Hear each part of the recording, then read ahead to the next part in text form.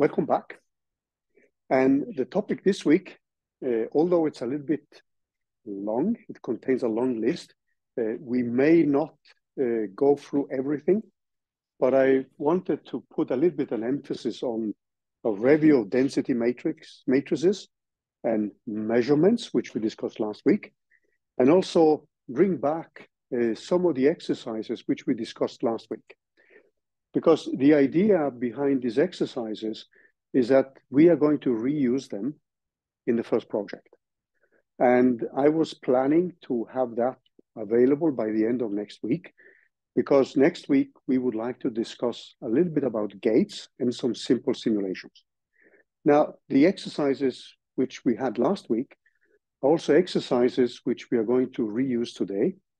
And today, we are going to use that qubit system, this 2-qubit system, and we are going to calculate the density matrix of a subsystem.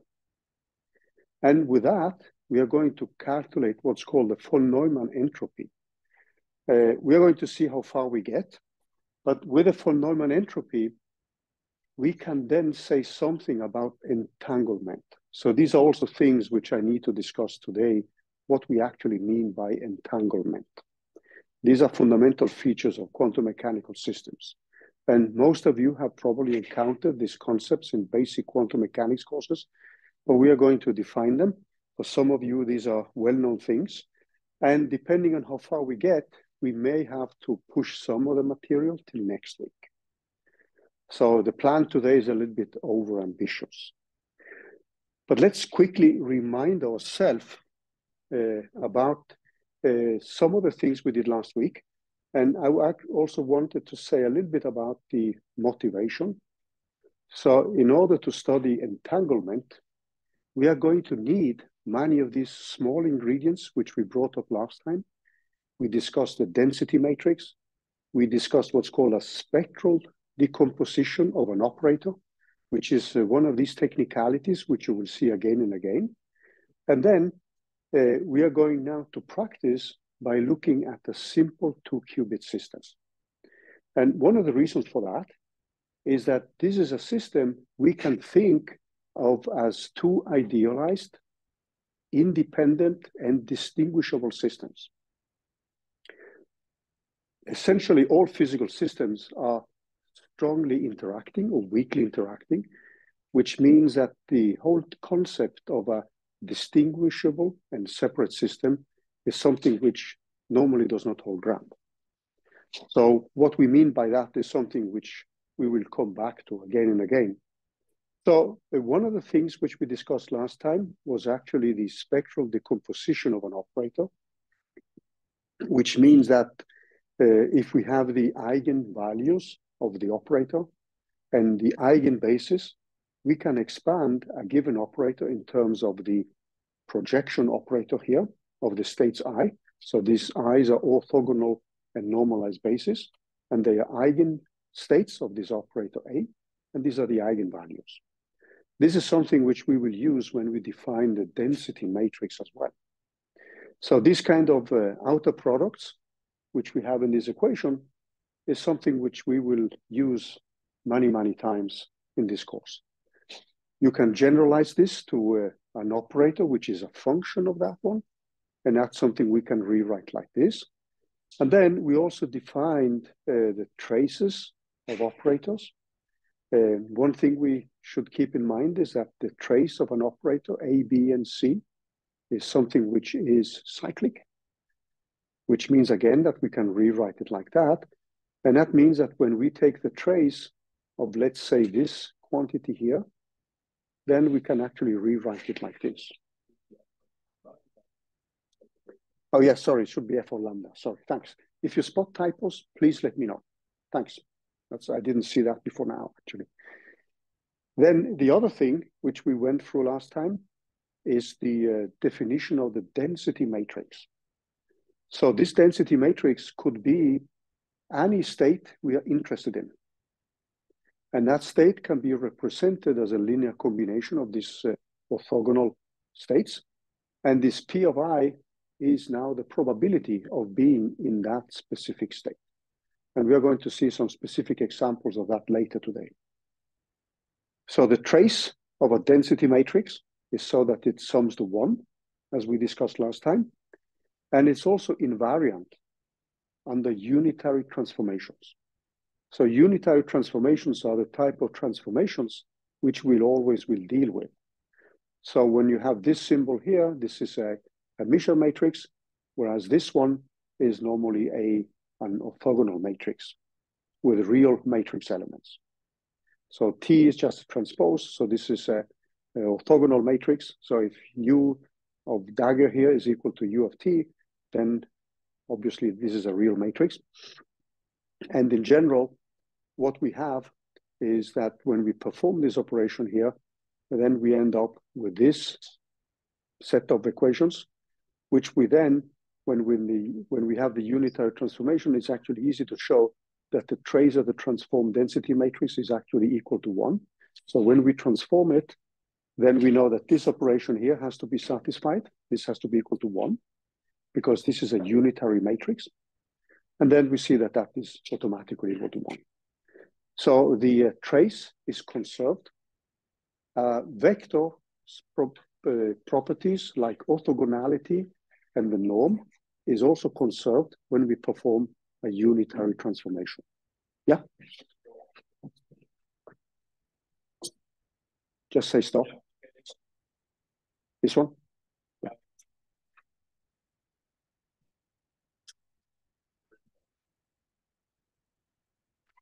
Yeah.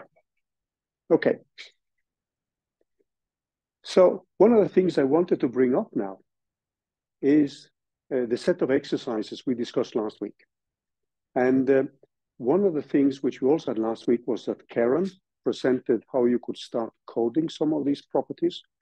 But I wanted to bring them up because what we are going to do today is to calculate the entropy of one of the subsystems. So let me bring back the notebook from last week. And if we scroll down to the end here, after all these definitions, so last time we went through the spectral decomposition, we discussed measurements, and we discussed the density matrix, etc. And then we discussed also the type of Hamiltonians which we are going to look at. Now, there are many reasons why I bring this up. One is because these are elements which will enter the first project. We are actually going to simulate some of these Hamiltonians on a quantum computer, and we're also going to make our own program to find like the eigenvalues of such a system. So it's pretty common that we split the Hamiltonian into a part, which we call the non-interacting part. And this is often a part which we can solve analytically. So this is pretty common in many body physics. So this H0 would, for example, be an harmonic oscillator, a particle moving in a harmonic oscillator trap, which are traps which are used to realize actually specific quantum computers. So you have ion traps, you have quantum dot systems, and these can be idealized like particles moving in a harmonic oscillator-like potential. That is the first type of approximation which we can make. So in that case, we know the solution to this piece, and we can construct an orthogonal and normalized basis, which we then can use to expand the exact solution in terms of. So that's a basic technique in all of many body physics. And then we have the interaction piece. So the solution is normally expanded in terms of a basis here. And you will encounter these kind of ways of thinking when we discuss an algorithm which is used to simulate quantum mechanical systems on quantum computers. And that's called the variational quantum eigensolver, or VQE. That's one of the algorithms we are going to implement in the first project. So what we did then, if we just take away some of these things and look at the basis set which we have, we looked at a very simple Hamiltonian. And one of these sets of systems could then be described in terms of a 1-qubit case. So we had a 2x2 matrix, which then represents a qubit 0 and a qubit 1. This can be a single particle system, but it can also be a complicated many particle system where we just take away all other states than the two lowest ones. So that means we have an effective Hamiltonian, which is described in terms of two states only. But we are using this more for pedagogical reasons now. And the system we had was a system where we know the solution to this case. So H0 has E0 as an eigenvalue and 0 as an eigenvector, and the same here. And this is given by a 2x2 matrix, which typically can be a combination of Pauli matrices. And the sigma C matrix is typically the one which we would use, because that has the qubit 0. If we think of that as a vector 1, 0, that has that one as an eigenvector with an eigenvalue plus 1. And the other qubit, qubit 1, has eigenvalue minus 1 because we're using the sigma C matrix. So let me quickly remind you of that so that you have these kind of elements clear. So if you look at this Hamiltonian, which we are setting up now, we are assuming that this is the case. So this is a very simple system. And then we are putting up some kind of interaction matrix elements. And there is a diagonal element and there is a non-diagonal element. And the diagonal one, we have this x0, the x1, and then we have the cross matrix elements. And since this is meant to be a symmetric matrix, then we just give the same value here. So this is almost an offense to present to you guys, but we know that we can solve this one exactly. This is a pretty easy problem to solve. But let me quickly remind you of why this is interesting per se and how this is going to enter the first project. Because this is a Hamiltonian which we can rewrite in terms of Pauli matrices. So there's an exercise at the end here where I actually put in the solution, and hope you don't again get offended. But you can actually rewrite this Hamiltonian in terms of the identity matrix, Pauli C matrix, and a Pauli X matrix for the non-diagonal matrix elements. So this is the way you can rewrite a Hamiltonian which looks like this. It has a part which we know the solution to, and then there is the interacting part. And this is the one we need to plug in order to diagonalize. This is normally called in many-body physics, it has a name. It's called configuration interaction theory, which means that you have configurations. Qubit 0 is a configuration, and qubit 1 is a configuration. And then there is an interaction between state 1 and state 0. And then there are self-interactions between the states. For those of you who have done nuclear physics, this is normally called the nuclear shell model. But normally in many-body physics, this is called the shell model. But let me just remind you of one small thing here, because this is actually important. So one thing which we will typically do is to rewrite the Hamiltonian in terms of Pauli matrices, which means that the reason for doing that is that the Pauli matrices are ways we represent different quantum gates, which means that your simulation of a quantum mechanical system is given by a coupled set of gates, and it defines a circuit. So it's a quantum circuit. And every Hamiltonian or every algorithm you want to implement has its own circuits. So you can think of this as a kind of quantum compiler, where you actually compile and set up computation according to the Hamiltonian which you have, or the type of algorithm you want to implement. So one thing which I wanted to remind you of, and this is a kind of notation which we are going to use. We'll often use that as a notation, so just Z. And this is given in terms of the matrix -1, 0, and 0. Now, one thing which is important now is that we have, for this simple case, we have defined an orthogonal and normalized basis, which is given by the state 0. which we now simply assume to look like this, and the state 1, which we put to 0 and 1. And what we see immediately is that if I act with sigma z on the state 1, 0, this is simply plus 1 times the state 0. You can see that immediately if you just act with 1, 0, 1 minus 1 on 1, 0. So you could say that this projects actually out this state here. Then, if we act with this on 1, we get simply minus 1 multiplied with 1. That's also pretty easy to see if you just perform the vector matrix multiplication. Now, these are actually two important results, because that tells us that these states are also eigenstates of the sigma c matrix.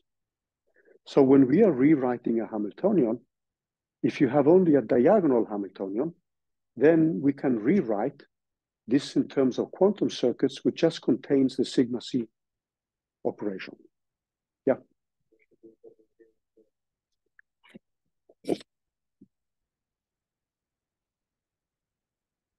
Oh, sorry. This is my bad. Yeah, like that. Thanks. The other thing you will see now, if you apply sigma x, which is equal to 0, 1, 1, or sigma y, if you apply that one to the state 0 or the state 1, this is going to be different from an eigenvalue times 0. And you see that immediately, because if I do this operation, if I take sigma x and multiply that with the state 0, I get the state 1. And you see that immediately if I do this on 0, I'm actually getting 1 here. And you can see that by just performing the matrix vector multiplication. So what we are going to see during next week and the weeks thereafter is that we are going to rewrite Hamiltonians in terms of these matrices.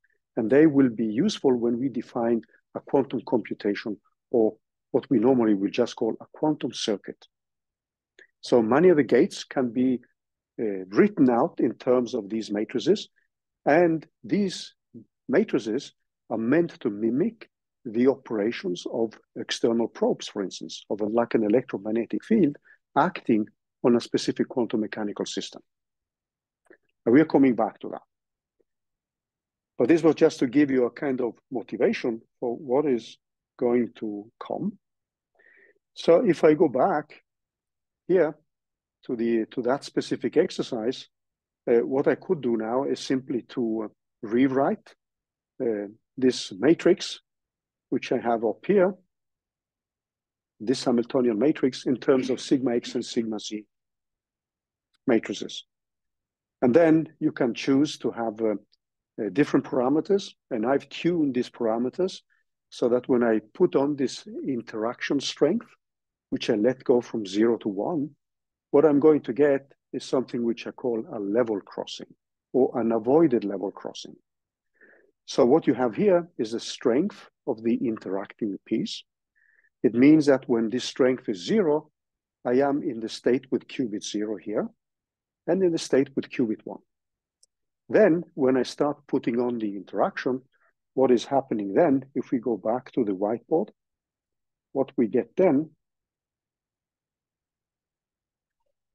is that my solution is going to be a linear combination of the different states. So we have two states. So that means I'm going to have a state psi 0, which will be given by a coefficient alpha 0 multiplied with 0, plus a beta 0 multiplied with 1. So now I'm using the property of an orthogonal basis. And then I have the second state. This is for the interacting system. So that means that when I have the full Hamiltonian and I act on psi of I get an eigenvalue E of I multiplied with psi of I. And this is going to be equal a coefficient alpha 1 plus a coefficient beta 1 multiplied with 1. So when the strength of the interaction, lambda. So what we have done now is actually to rewrite the Hamiltonian in terms of H0 times lambda times an interaction piece, I for interaction. And in our case, lambda goes from 0 to 1. So when I have lambda equal to 0, then the solution is given by this state for that one, and this state for this one. And then gradually, as I increase the strength for the interaction, then these coefficients change from 0 and 1 to some kind of finite value. Now, this is nothing but a unitary transformation, which means that the norm is preserved, obviously, since these states are already normalized and orthogonal. So the new basis will also be normalized and orthogonal. And you see now that these, if you look at these operations, they represent simply a unitary transformation. So these are in general complex quantities.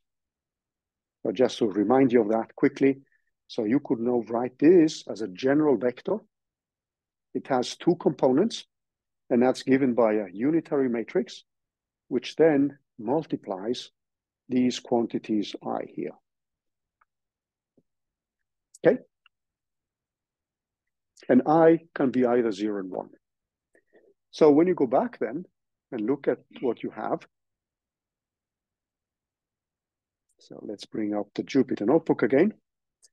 What you see now is that this is a system with what we call an avoided level crossing. So what is going to happen is that the low-lying state here changes character.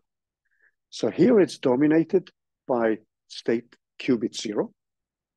This one is dominated by qubit 1.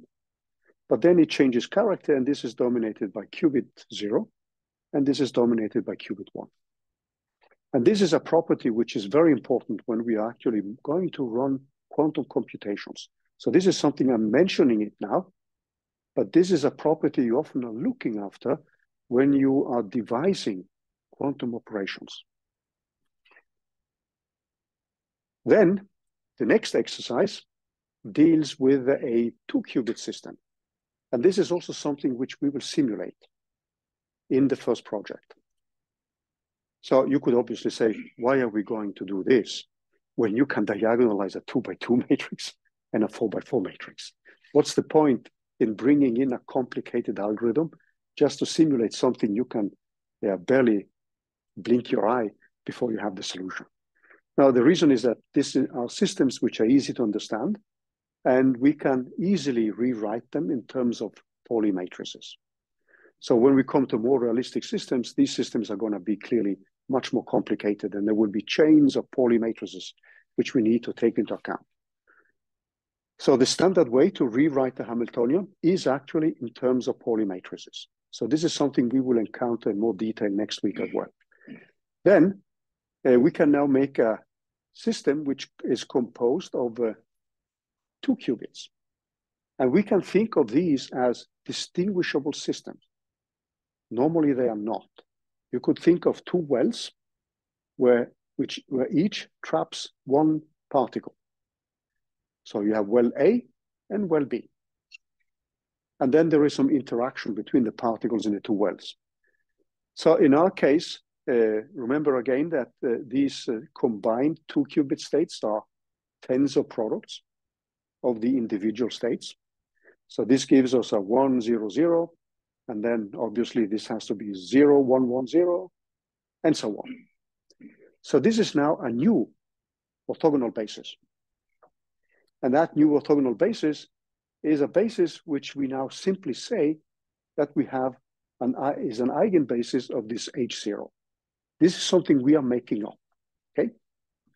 But often you're looking after a Hamiltonian which can be split into these 2 types of parts, one non-interacting, which we know the solution to, and then we can construct an orthogonal basis, and then a part which is the interacting part. And in this case, I'm just going to make a simple piece here. So since this is going to be a 4x4 matrix, I simply take the tensor product of 2 sigma X matrices and 2 sigma Z matrices. This will give a diagonal element, and this will just give the non-diagonal ones by the nature of the Pauli matrices. And then my Hamiltonian looks like this. So later, we are going to use this as the density matrix for the ground state. So when you diagonalize, you're going to get these coefficients. So from the diagonalization, every eigenvector has a coefficient alpha 0, 0, alpha 1, 1, etc. So if I look only at the lowest state, this is my density matrix. So later today, with the introduction of the concept of entropy, we are going to trace out one of the subsystems, and we are going to look at the entropy of the subsystems. And this is used as a measure for entanglement. And you can already, with this simple system, you can now see that, so this is a system, as you can see, I have a sigma x squared. This is the Kronecker, we discussed that last time. And then we have the non-interacting energies, which I just put up some values simply because I wanted to have an avoided level crossing. Say it again? Yeah. Yeah. It's like the diagonal density matrix as you wrote it. So it's not. No, because this is just the given by the combination of the orthogonal bases you have and the coefficients. So these coefficients are the likelihood for being in that specific component. So when you diagonalize now, so let me just bring up, this is a good question. So let me just bring this up here.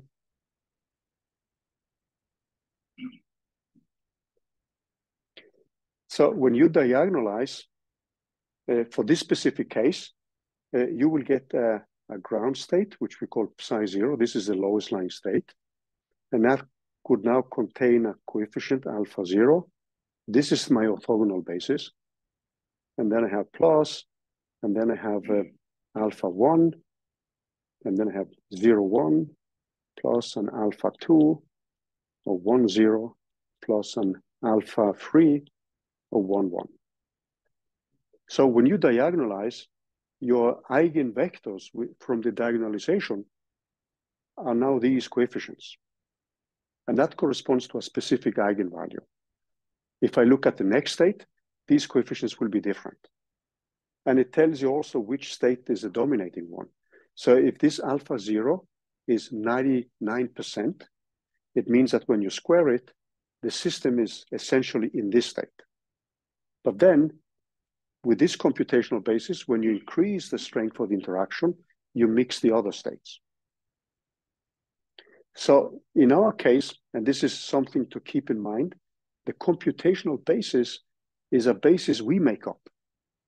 But when you are looking after realizations of, let's say, quantum gates, then your basis will often be experimental realizations of a specific system, and they could be the low-lying state of a system.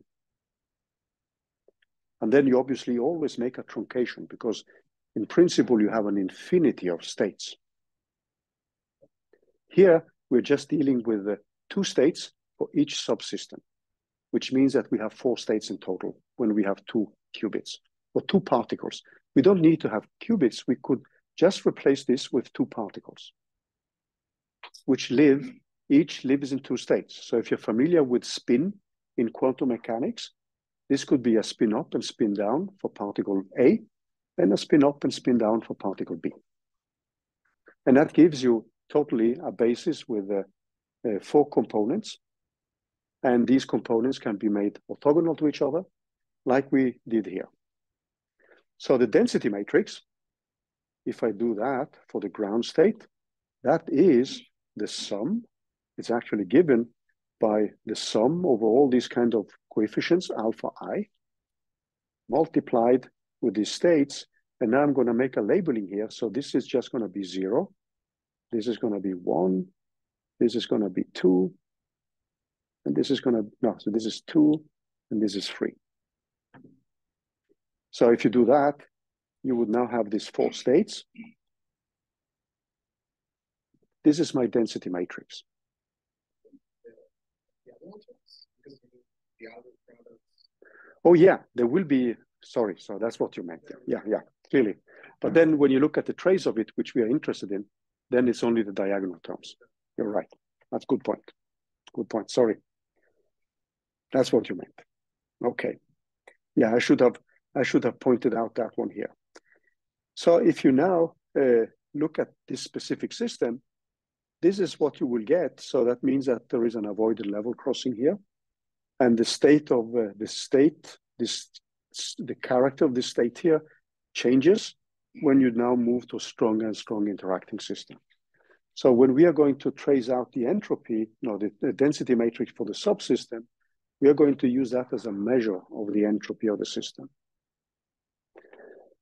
So this is just a little bit back to what we did last time. And the exercise we have this week, which will also enter the project, deals with performing this diagonalization, but then also computing the density matrix for the ground state. And then trace out the density matrix for the subsystem and eventually calculate the entropy. So let's see how fast I move now, because I've been using a little bit more time. So I'm moving a little bit slowly. I hope you don't mind. And then what I want to do now is actually to switch back to the material we have this week. And I wanted to say something about entanglement here.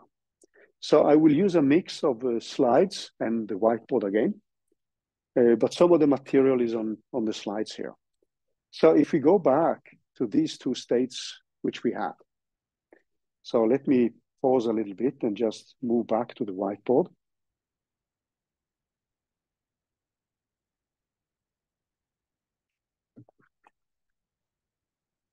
So you could now think, when we now look at our first attempt to study entanglement,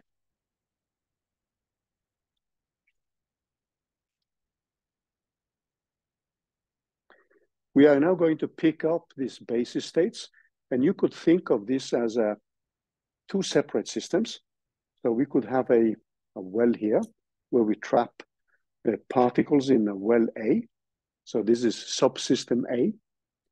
And we have a lowest line state, which we just label with a 0A, which again is this state 1, 0. And then we have the next state, which we simply label as qubit 1. But then, depending on this well, so this well could be a finite well, we would have a finite number of states, but typically we neglect those states. So that means that we are going to define a computational basis, which now contains only these two states. Then we have a system B here. So this is system B, and then we have a similar state, B, and we have a similar state 1 for system B, and then we have all these other states, which we just neglect. So it means that our effective Hilbert space is now given by these two systems. And that means, again, that the state which we label as 0, 0, which is a sloppy notation, or just a compact notation, is the same as 0A tensor product with 0 of B. So this is a kind of compact labeling, which we are going to use again and again.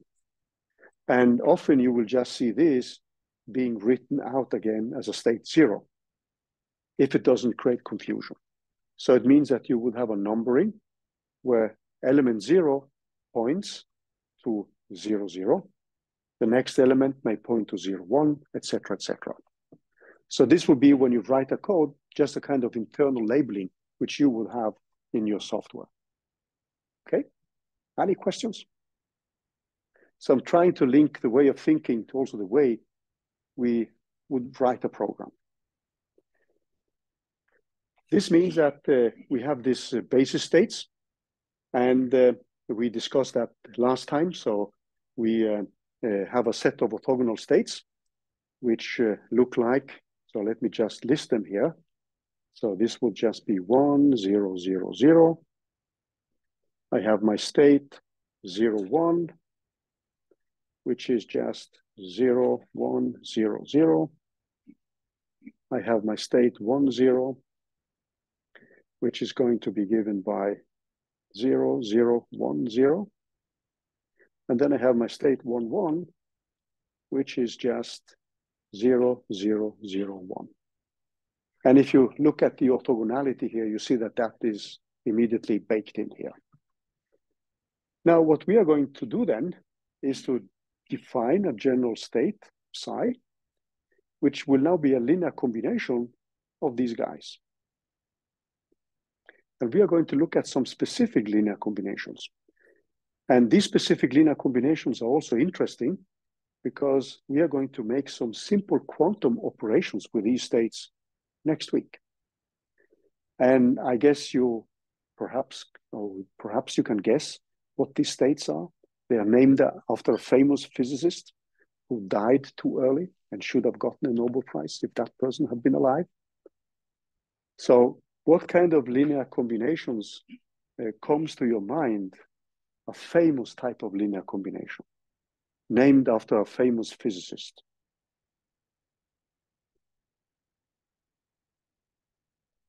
Bell's states.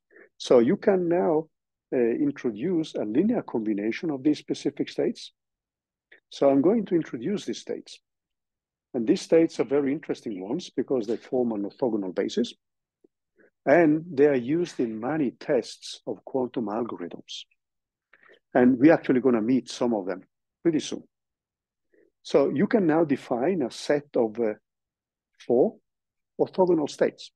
And I leave to you to check that these states are orthogonal. So the first one is just 1 divided by square root of 2.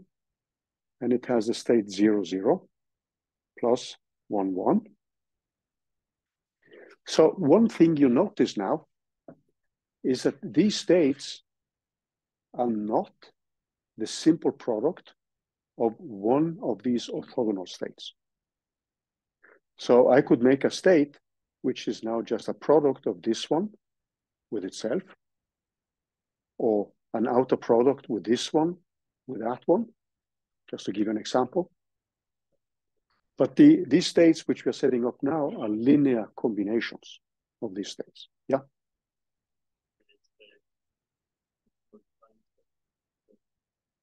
No, you could have a product of just this one with itself. If you try this one, so you can, if you look at this one, this is just a state which is a product of the qubit 0 in system A and qubit 0 in system B. So that's just a product of 2 states. This is also a product of 2 states. So these states here are just simple product states. This is a linear combination of product states. Yeah, maybe my wording was a little bit confusing. Then, so I'm just going to list these states, and we have a phi minus, which is just given by 0, 0 minus 1, 1, and square root of 2. And then we have a psi plus here, which is 1, 0 plus 0, 1, divided by square root of 2. And psi minus, which is equal to 1, 0 minus 0, 1, divided by square root of 2. So it's easy to see that these Bell states form an orthogonal and normalized basis. So this is a small exercise. If you want to convince yourself, show that these states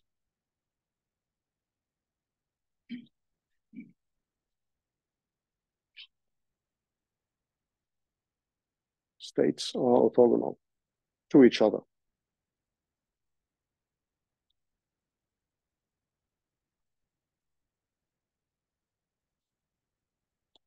They actually form an ONB basis.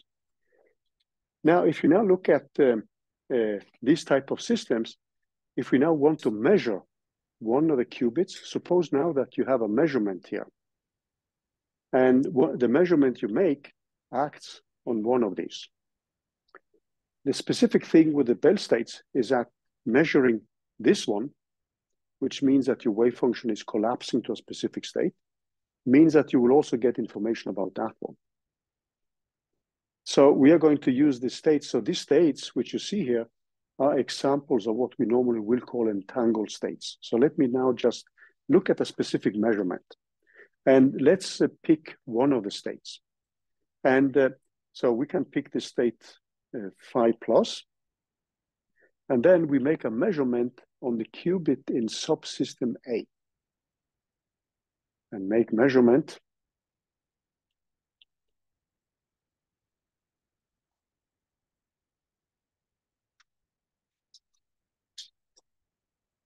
on qubit in system A.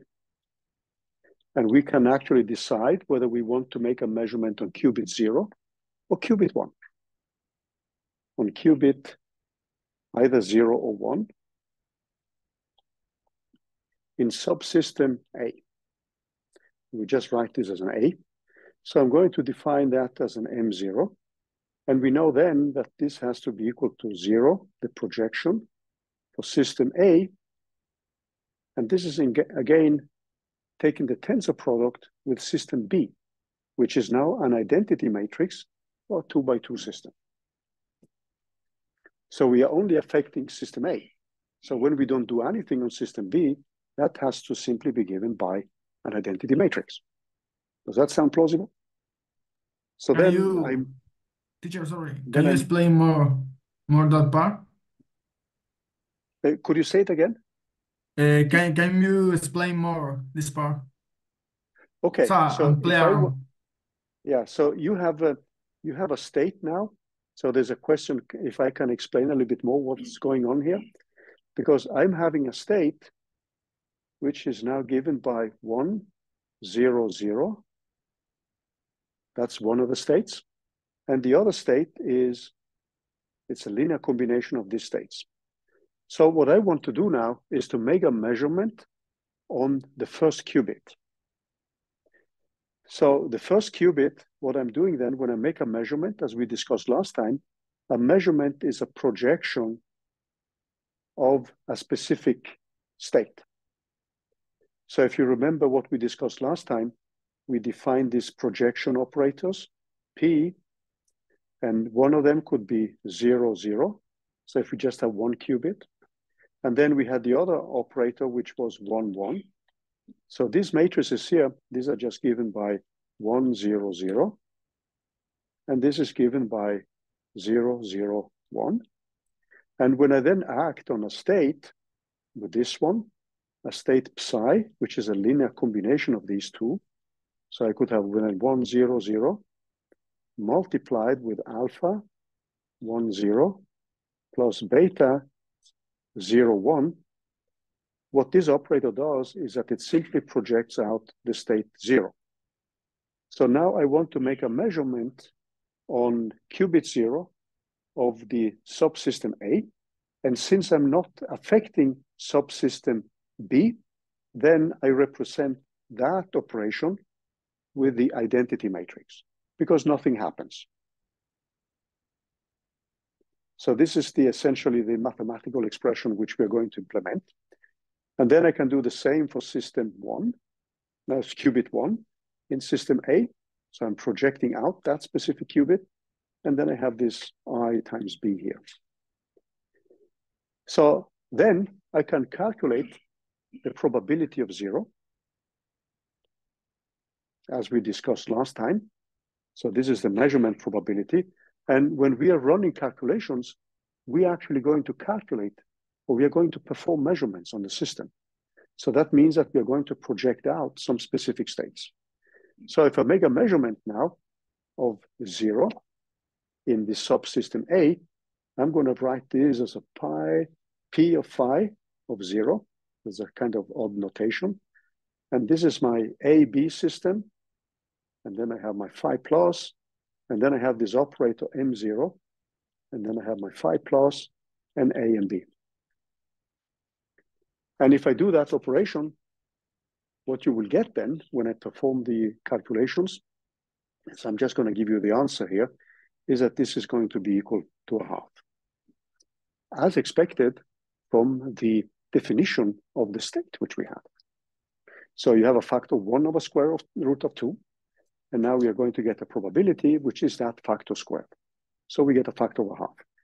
If I do the same thing for the state 1, that is simply going to be given by phi plus of AB, and then I have M1 of phi plus system AB.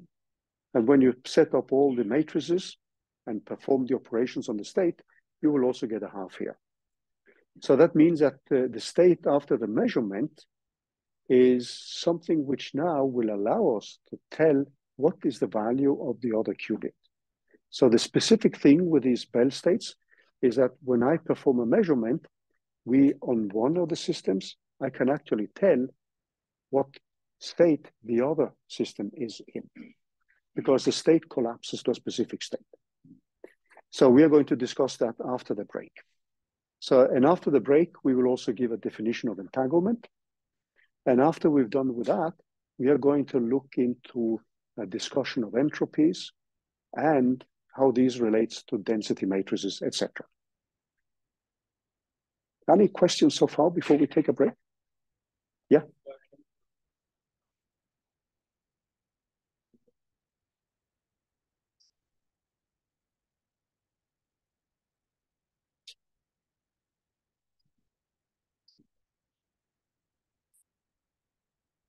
So, could you say it again?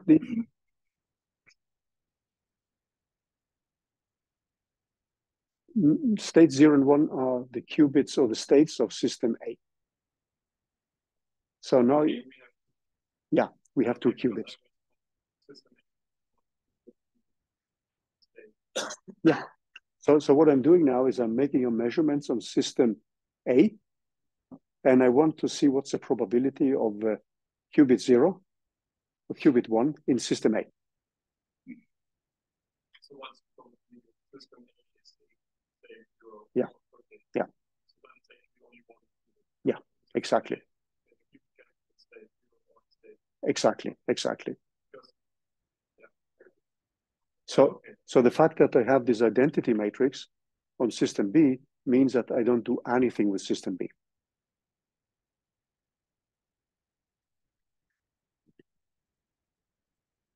Okay, so let's pause the recording. So what we are going to do now is to look a little bit more on the kind of measurements and what they mean. So I will say some of these things through what you find in the slides. So these are the Bell states which we defined on the whiteboard.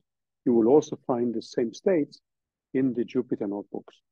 So sometimes, as I said, I use the whiteboard just to slow down the pace. Because if you're like me, when you see too many slides, at a certain point, I don't follow anymore.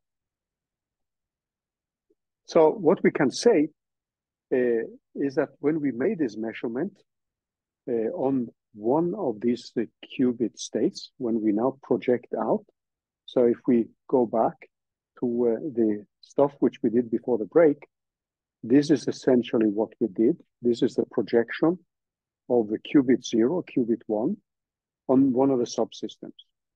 And if you then perform this operation, this is how the matrix looks like.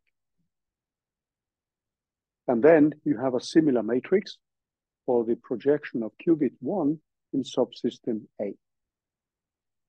And if you perform then the operations, this is actually the operation you end up doing. So sometimes I switch back to the Jupyter notebooks because some of these operations you don't get a much deeper insight by just writing out the matrices. So this gives you a factor of a half, and this gives you a factor of a half.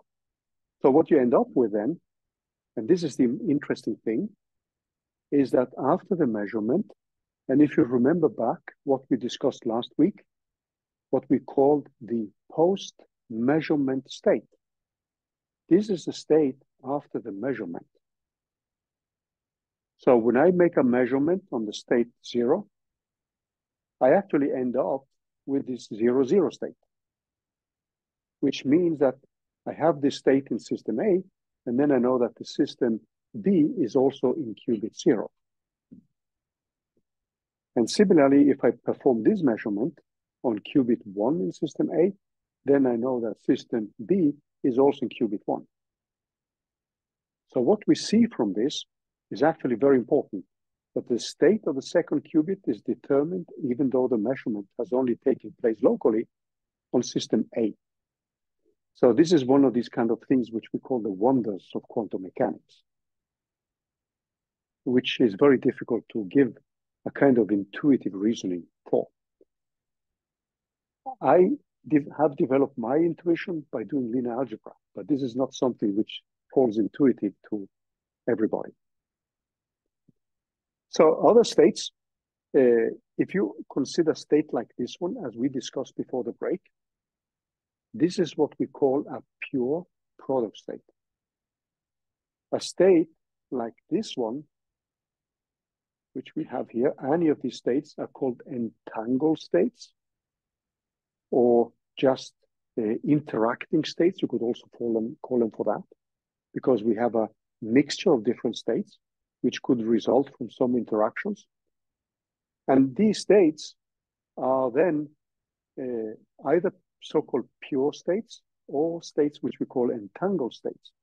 So this is just a state which is a direct product of states A and B.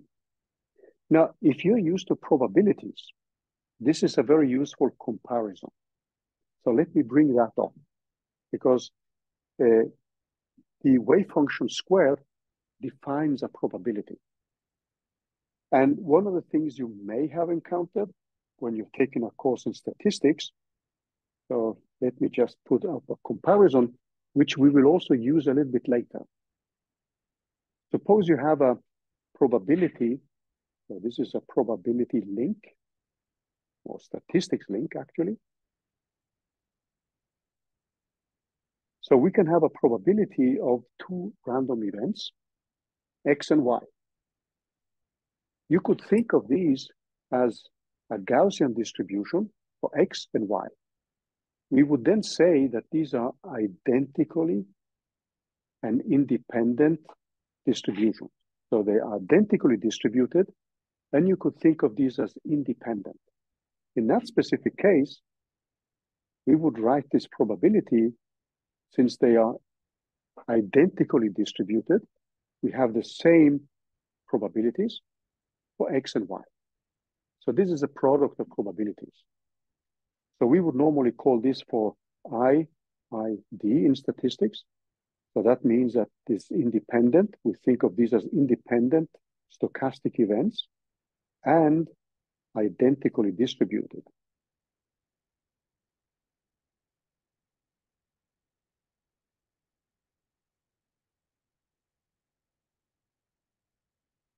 If it's not, then we have a probability which is a complicated function of X and Y. And then we are no longer talking about identically distributed and independent variables. They can be still independent, but they are not identically distributed.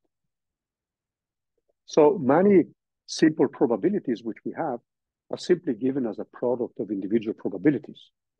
So if you're familiar with, for instance, the central limit theorem, is everybody familiar with that? That assumes that the individual probabilities are identical and that the variables are independent. Only then can you show that the probability in the limit of many events approaches a Gaussian or a normal distribution. Only if you make this assumption. If you have a probability which can not be written out like this, then you cannot prove the central limit theorem, which is an essential theorem in statistics. So when we are dealing with quantum mechanics, this is actually not so different.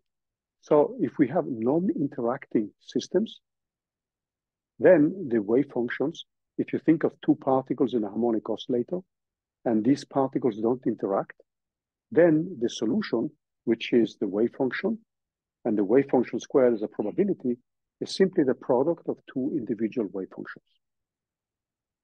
If you have interactions, then you cannot separate the degrees of freedom in terms of X and Y, except for some simple quantum mechanical systems, like a harmonic oscillator for two particles. in 2 and 3 dimensions. That can be solved analytically for a Coulomb interaction, because you can separate the central mass motion from the relative motion. So when we are looking at physics, most physical systems, when you have interactions, and this is actually the interesting case, if there was no interaction, life would be pretty boring, right? Most cases which we encounter, we cannot write this. However, the basis which we choose, and which we have chosen in these examples, these orthogonal and normalized basis, is normally a basis which we call a pure basis, which is now the product of individual computational basis states. So this is a kind of analogy with statistics. And keep in mind that the wave function squared is given a probability interpretation. That was a long digression. Sorry for that. Because we will come back to this a little bit later. So that means that we would call this just a direct product state or just a pure state. And quantum states that cannot be written as a mixture of other states are normally called pure quantum states, while all other states are normally called mixed quantum states. And a state like this state here is normally what we call a state which is entangled, because this is a linear combination of 2 states. And this one cannot be written as the product of these orthonormal basis states, because we have a linear combination of 0, 0, and 1, 1. Yeah.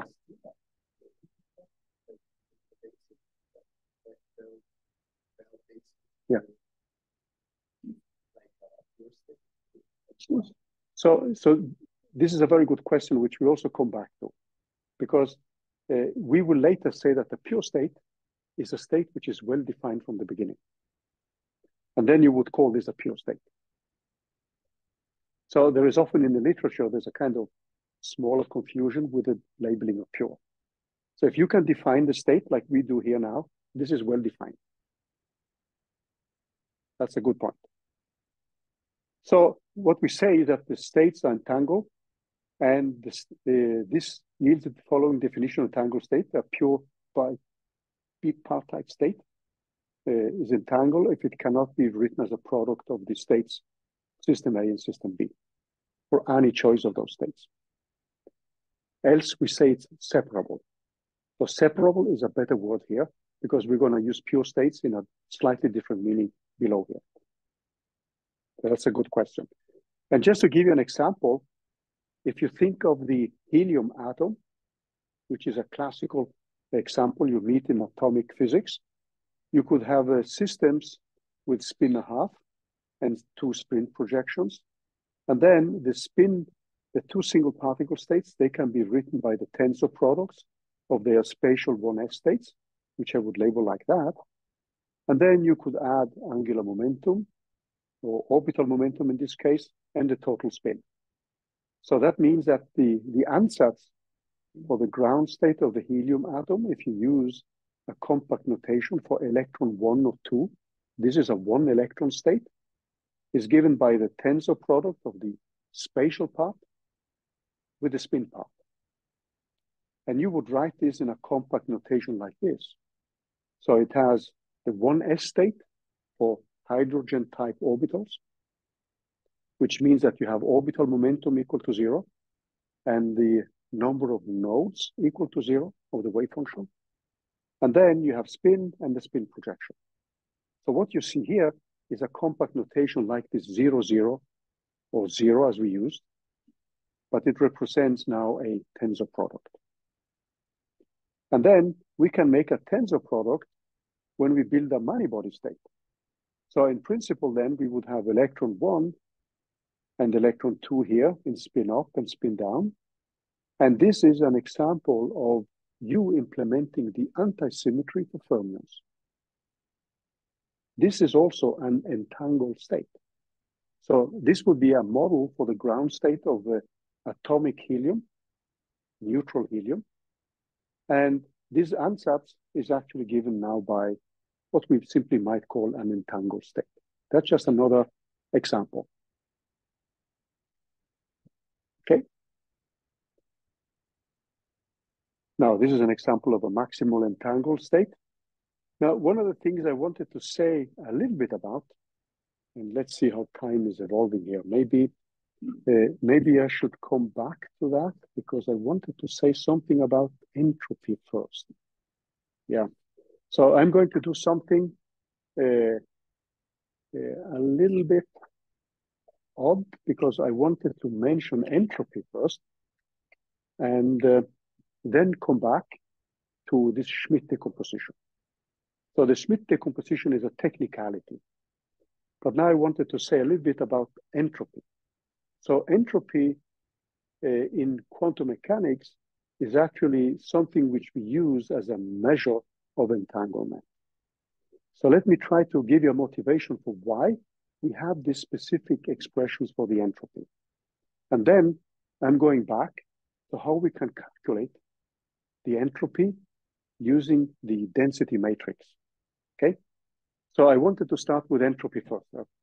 Then let me just move to the whiteboard again.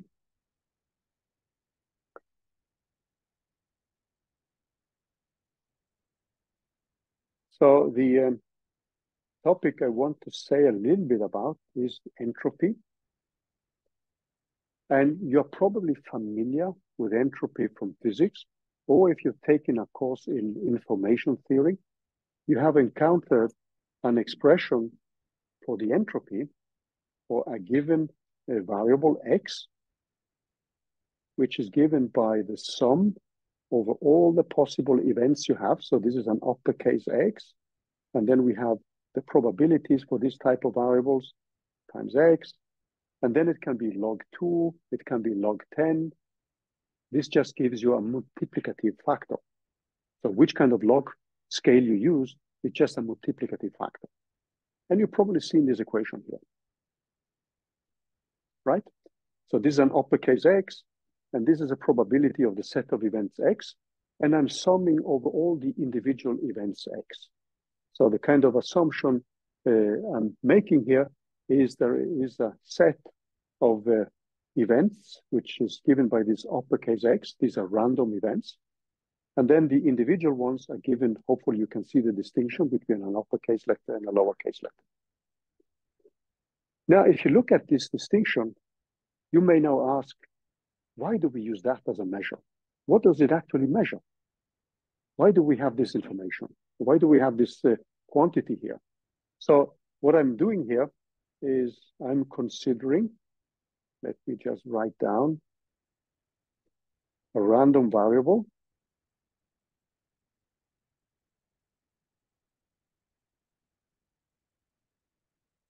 X, which is an element in this set X, with a probability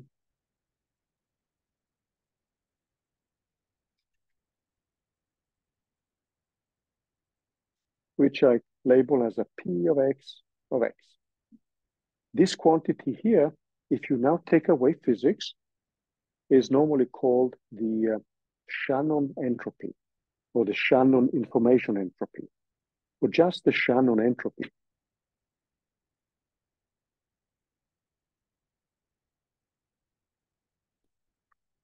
Why did we cook up this expression? What kind of things do we want to express with the entropy? So you don't need to think of physics. Any good ideas? I'm just asking you, why do we have that expression? Say it again. Randomness is one thing. You have the probability. That's correct. Yeah.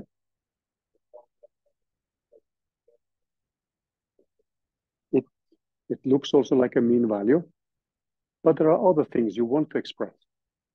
So you want to have a kind of measure of something which is very likely and something which is less likely.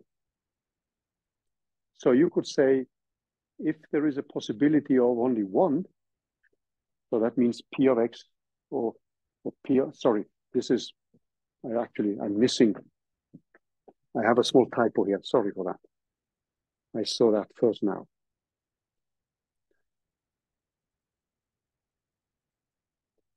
Sorry. This is actually very important, this omission. So if you see something wrong, please don't believe everything I write down. Now, what I want to have a measure is, the one thing I would like to is to have something which expresses the degree of uncertainty. So if I'm very certain about something, I could say I want to have the value 0. So that means if the probability is equal to 1, so that means the probability of me actually standing here today is 1 because I'm here now, then you know that I am here. And this is not a very interesting case.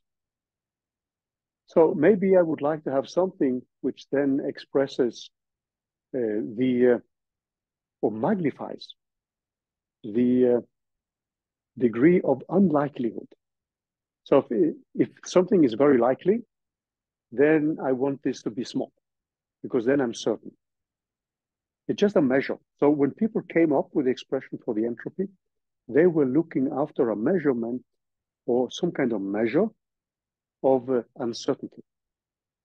So you want to flag if something is uncertain, that the value is large, or unlikely is perhaps a better word.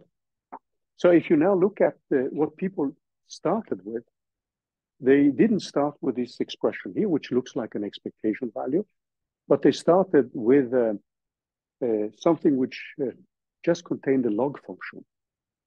So I'm just going to give you some small keywords, because there's a lot of intuition behind the entropy concept, which is not directly linked with physics immediately. But when you think a little bit about it, then it contains a lot of the same information, or actually the same information. This is a classical quantity.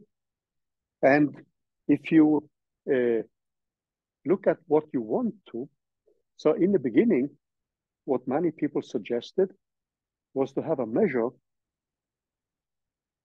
of something which is unlikely, of the unlikeliness.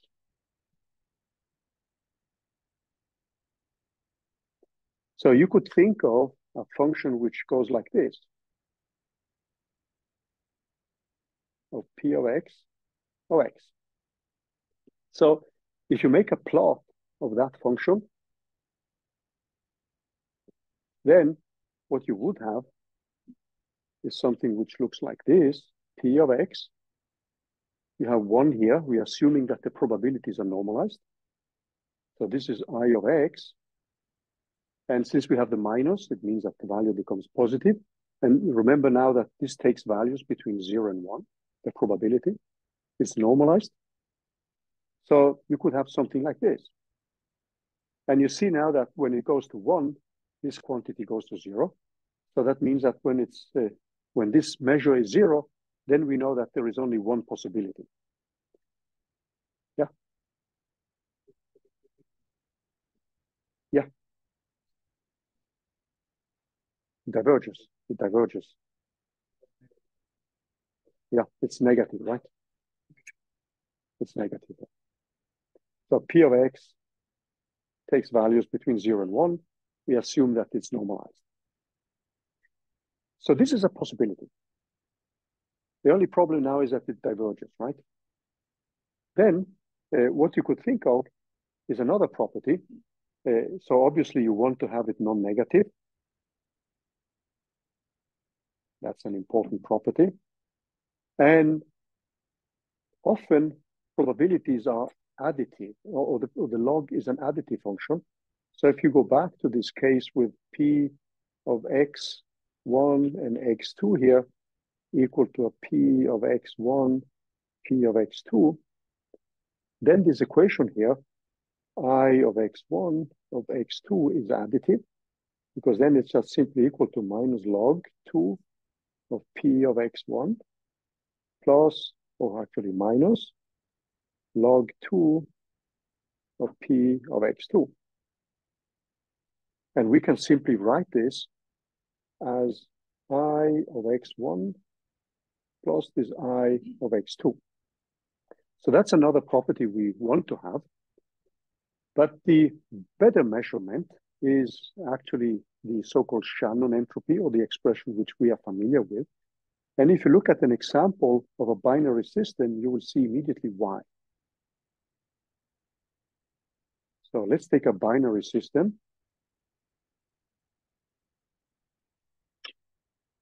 And in that case, we have x equal to 0, lives between 0 and 1. And I have my p of x for x being equal to 0, which is equal to p, just a constant.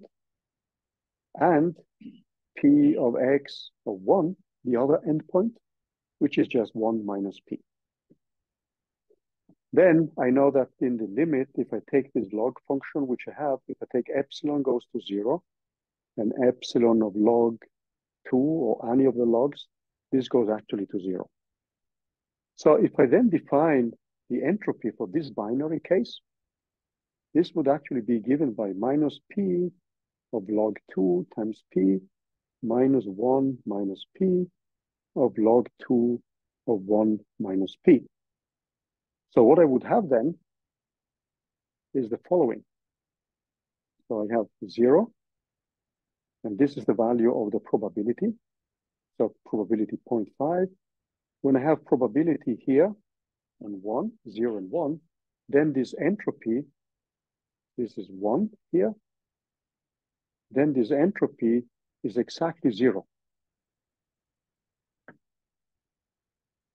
So that means that these are the two cases, the binary cases, they are well determined. These cases have no uncertainty. And that has 0 entropy. And then if I plot it, this curve is going to look like this. So when it's 0.5, then there's a 50-50 of being in one of the states or in the other ones. And for this binary system, we would call this maximum uncertainty, right? So people actually historically played around with these different expressions in order to find a measurement for unlikeliness. So if you're 0 and 1, you know exactly where you are. There is no uncertainty. Whereas when you are in 0.5 for this binary system, then you have a mixing of the two states. Okay, so it's a measurement of unlikeliness. Now, this doesn't include quantum mechanics, right? This is a classical entropy. So what we are going to do now is to introduce the so-called von Neumann entropy. And I'm going to show you why this specific expression is going to give us something which, so what we want is something which looks like a probability. So the expression we want now is this S of X. This is the uppercase X for the domain of events which we have, minus P of X times log 2 or log 10 or any of these guys. This is the classical expression, and this is called the Shannon entropy.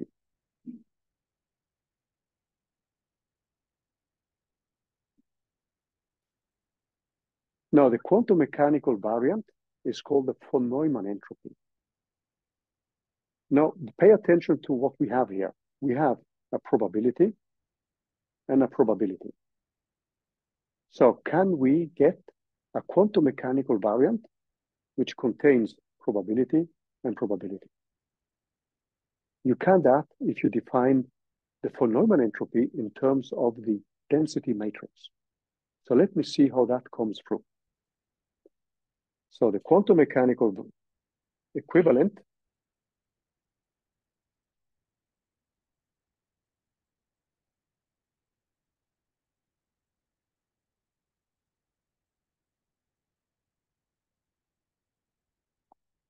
is what is called the von Neumann entropy.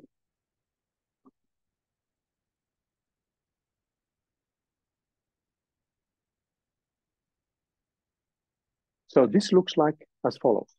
So let me just take my notes here. So the way we're going to define it is as follows. So this is the quantum mechanical for a given density matrix. So I have a density matrix of a system A. So A stands for a system. And this is going to be given by minus the trace. And I have to show you why this gives a probability. So rho of A, this is a density matrix, log, this can be log 2, log 10, like that.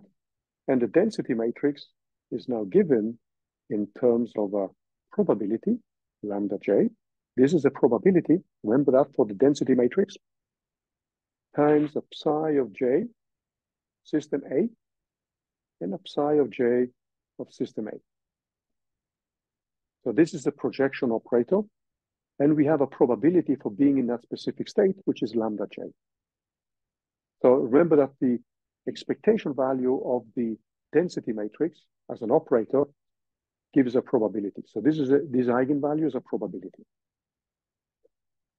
So if you look at this one, hey, how can I go from that one to something which looks like that?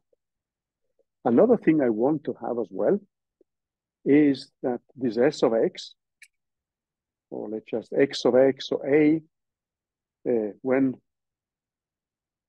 P of x is equal to 1, or P of x is equal to 0, it should be well defined. We want that to be 0. Should be 0 because there's no uncertainty. Another property we want is also that this is going to define an object which hopefully is positive definite or semi-positive definite. So the question is, how do we get from the expression you see here to this expression, or something which looks like that? So what I'm going to do now is actually to show you how you can go from that to here, and where these probabilities are the probabilities which we have in the density matrix. Okay? So this is just the small set of manipulations we need. And so the lambda j's, just keep that in mind, are the eigenvalues,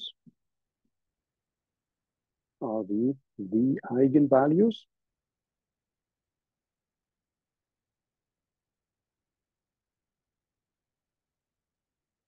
Actually, these are probabilities of being in a specific state.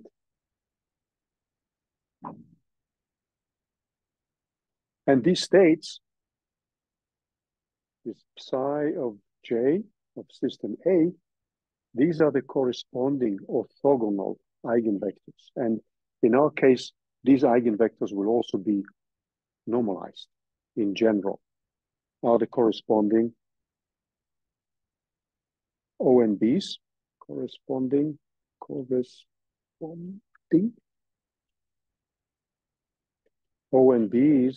of the density matrix. So this quantity rho of A, the density matrix, is in principle a semi-positive definite matrix, which means that the eigenvalues of the density matrix are larger or equal than 0. That's also a very important property. So let me just state that is what we call semi-positive definite, which means that the eigenvalues are larger or equal than 0. And another thing, so I'm just stating a property, and it is always diagonalizable. So we can always diagonalize it and find the eigenvalues. Always diagonalizable.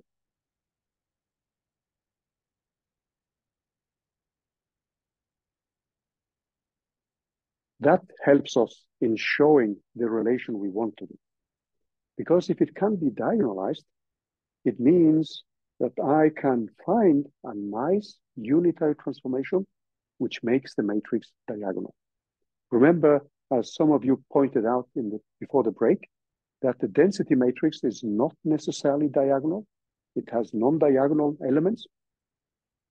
But that means that I can find some kind of transformation here where I take rho I prime of u which then becomes diagonal. So that means that I could say that this one is now given, so rho of A, which I have on the left side, is my original matrix. But then there is a diagonal matrix, D of A. So this diagonal matrix, D of A, contains now just the eigenvalues, lambda 0, lambda 1, down to lambda n minus 1. So I haven't showed you that the density matrix is always diagonalizable, but you can actually prove that. So I'm just using that property. So with that, I can now, and we know that if I take U of U, this is the same as U, and this gives us just the identity matrix.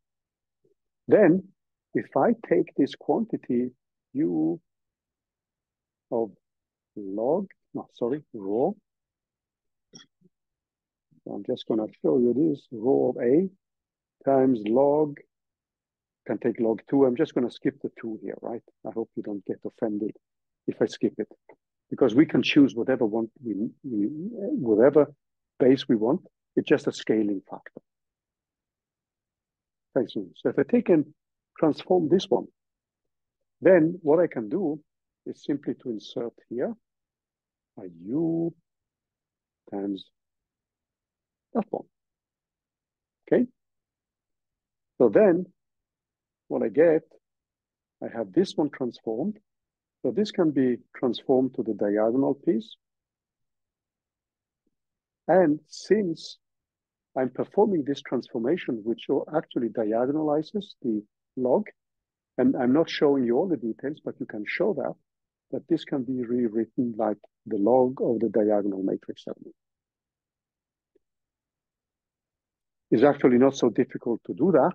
You just need to take the exponential and then take the log of the exponential, and then you have the proof. It's pretty easy to show that, but I'm just stating that. So this means that I am performing a operation here where I have a transformation which renders this one diagonal.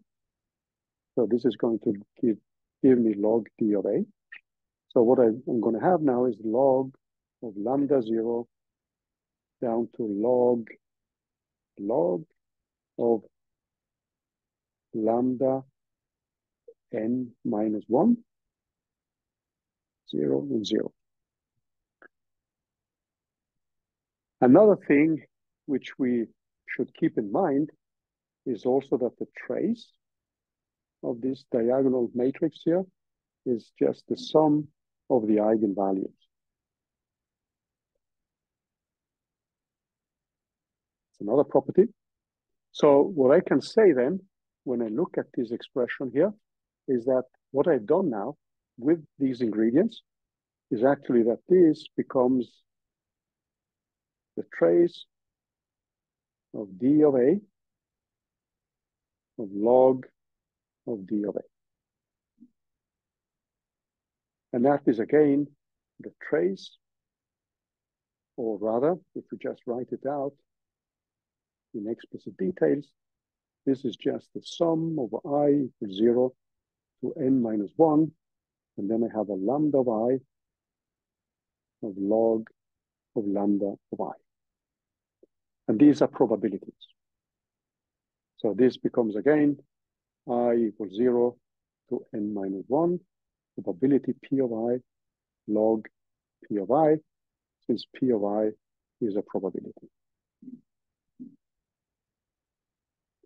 So then, so what I did was to start not with this expression, but I actually started with this expression, which we have here, the trace of the density matrix. Then, by taking the trace of the density matrix and using the fact that this is always diagonalizable, then I can find the eigenvalues by a specific transformation. And then I can simply show that what I get now is this expression here, and that becomes a probability times the log of a probability. And that is the quantum equivalent of the Shannon entropy. And this is a quantity which we now are going to evaluate for that specific 2-qubit system. So I can see from your faces now that you're on the brink of saturation. Some of you, I am. And next week, I think I was a little bit too ambitious today because I wanted to now calculate. So what the thing we are going to do next time is to calculate the trace of the density matrix of a given subsystem. So we are going to calculate that one, subsystem A. So we have a system composed of A and B. And we are going to calculate the entropy of system A. And we are going to look at what happens for that simple model when it comes to the entropy of a subsystem. So if you go back to the Jupyter notebook, and this is the part which I partly knew I wouldn't reach today. So we will discuss that next week. But if you scroll down in this specific example, you will see this system here. And I'm actually calculating the entropy of a subsystem. And this entropy increases when I turn on the interaction, which is what happens when I have this level crossing. So next week, I will show you how you calculate the entropy of the subsystem and what this means. So now I'm just leaving you a little bit in suspension here. This is like you guys watching this TV series. You are waiting hungrily for the next episode. And what we are going to do next time is actually to calculate the entropy of the subsystem. And I will probably need the first hour of next lecture to discuss this.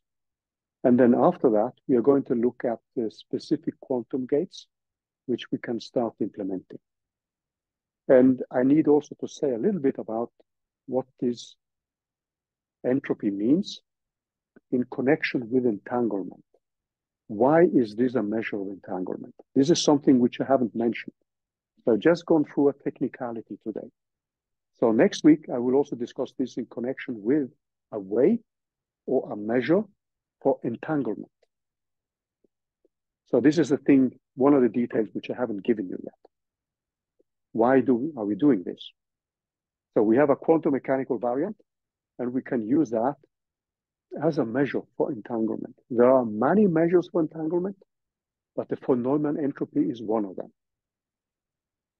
And this link with the avoided level crossing is something we often are looking after in physical systems in order to realize quantum operations. And this is where we'll stop today. Teacher, I have a question. Well, it's a question, it's a curiosity. Like the definition